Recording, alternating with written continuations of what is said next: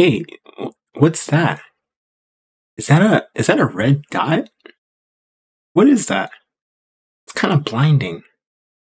Oh wait, never mind. It's just a blue dino. I think I got my colors mixed up. Oh,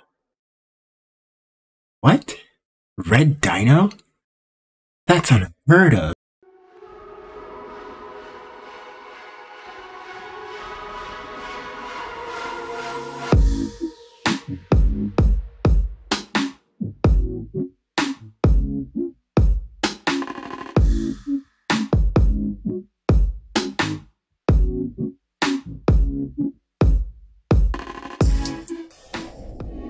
Alright, so welcome to How to Dyno, and I hope you guys enjoyed that teaser because this is a new Dynobot website. It has a new black and red theme and it makes it look really clean. A lot of the navigation within the website is practically the same, so if we go to public servers, it should all look familiar. Commands, status, all that looks familiar. The only difference is a new sleek theme. The bigger changes are when you go to manage your server. So if I click on manage server and then click on the server I like to manage, we are greeted with this slick new setup wizard. So we can go ahead and change our prefix if we'd like. So we can also go ahead and set our time zone. And of course, Dyno will use this for dates and time. If we click next, it says that we can set up an updates channel. And what this will do is send change logs to your server, so whenever Dyno receives new features, you'll be up to date. I also want to point out that in the future, this updates channel will also send out weekly statistics, such as the number of users that has joined your server, users that have been banned, kicked, muted, and much more. So I highly recommend setting an updates channel, which I'm going to do now. We'll hit next, and then we get a page talking about premium, and I'm just going to go ahead and hit done. So with that, we are now greeted with the modules tab. But before we get into modules, let's go back to our dashboard. And if we come down to general settings, we can now set up manager roles. So basically what this option will let you do is set up allowed roles that will have access to this dashboard. So that will give them access to tweak Dyno settings. The other way of doing this is by enabling the manage server permission on a specific role and then assigning that role to that user. But if you don't want to assign Discord permissions to a certain role, you can just come onto the dashboard, select the manager role, and boom, they're set. And that user will now have access to the dashboard. So I'm going to go ahead and allow our mods to have access to the dashboard since our admin role already has permissions to access the dashboard. And then we've already set up our updates channel, but if you somehow forgot to set up a channel or didn't have one quite ready, you can come down and enable one here. Just make sure you select the channel and then hit update. So those are some new settings here on the physical dashboard. If we go back to modules, I'm not sure if you guys noticed, but we do have a new forms module. And this module will allow you to send out like questionnaires and stuff for users to fill out and answer. A great application for this, which is actually a template within this module, is for ban appeals. So if you banned a user and you want to have some sort of ban appeal system, you can actually use forms to do just that. So we'll go ahead and create a form. We'll give it a name. Since we're going to go ahead and use a template, I'm going to name this ban appeal. And then we can give it a description, which is just providing details about the form. But for this example, I'm just going to name it test. And then we'll click on use template. And we'll go ahead and select ban appeals and apply that template.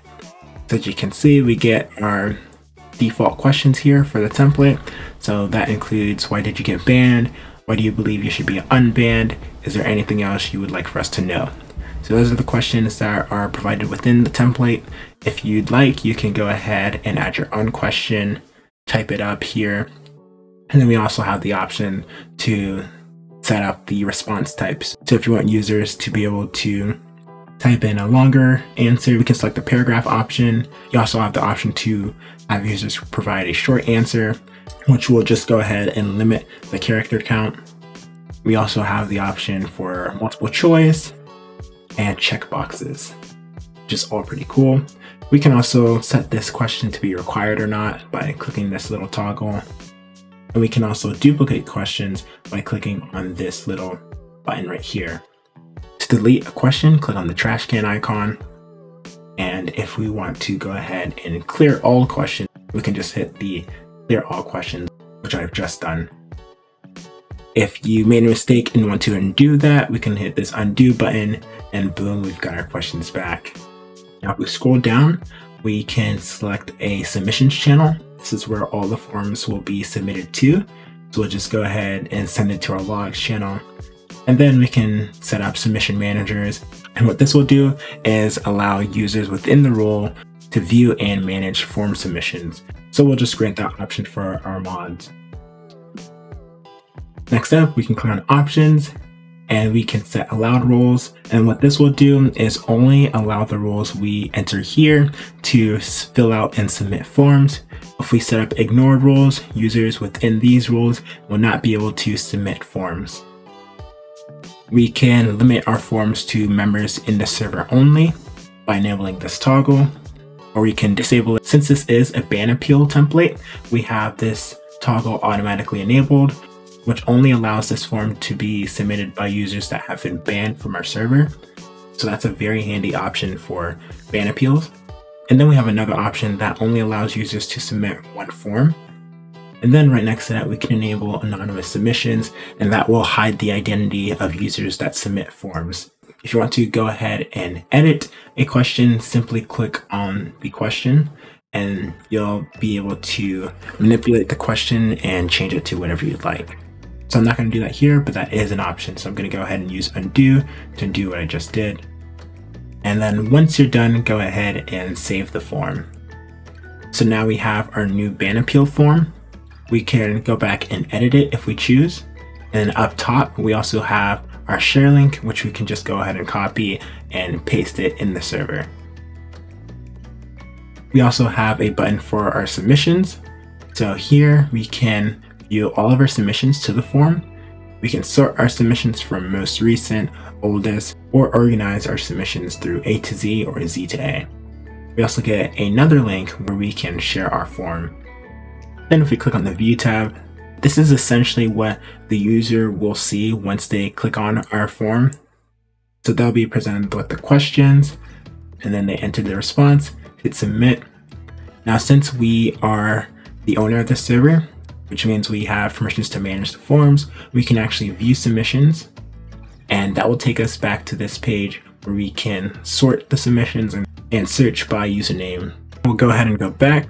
We're going to create a new form, but instead of clicking on a template, we're going to create one from scratch just to show you the basics to creating a form. So again, we'll give it a name. We'll call this test. We'll also set the description, but since this is an example, I'm just going to go ahead and name that test as well. So instead of using a template, we're going to go ahead and create our questions from scratch. So to create a question, again, just go ahead and click on the actual question area, and then go ahead and type in your question. We'll just set it to be a multiple choice question and have yes. And then we'll add another response, no. And then we'll add one more and just say maybe. But I don't think I really want that response, so I'm just gonna go ahead and delete that. So the only options are yes or no. We've set this to be a required question. We'll go ahead and duplicate this, and then we'll just go ahead and ask a similar question saying, are you sure you're Team Dyno? And then we'll go ahead and leave it as multiple choice, but I want to go ahead and demo that you can reorder the form questions by just coming off to the left here. Click on the three dots, drag your question upwards or wherever you need to move it. Just drag your question. We've gone ahead and reordered the question.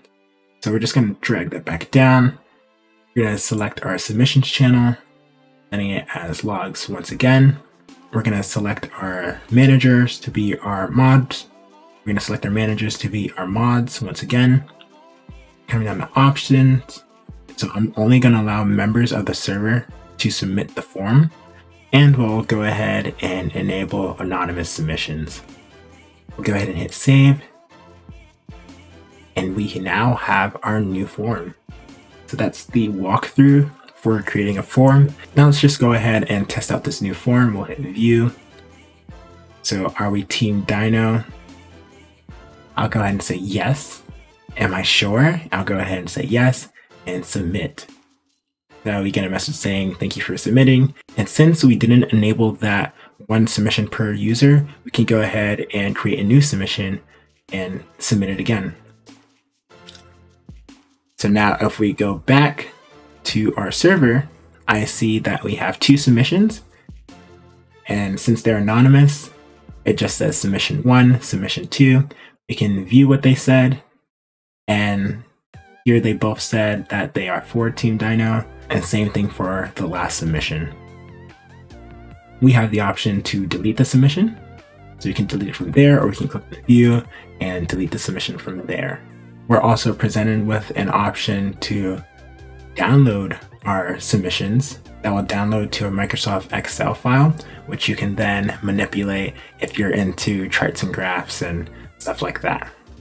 So that is the new Forms module and the Refresh Dyno dashboard. Hopefully you guys enjoy these new features. I know I'm really pumped for this. So see you in the next video. If you have any questions whatsoever, feel free to either comment it down below, but I highly recommend visiting the Dynobot server, which I will link in the description below for you to answer your questions. You'll be able to get your questions answered much faster. All right, thanks for watching. Thanks for watching. Remember to like, share, comment, and subscribe.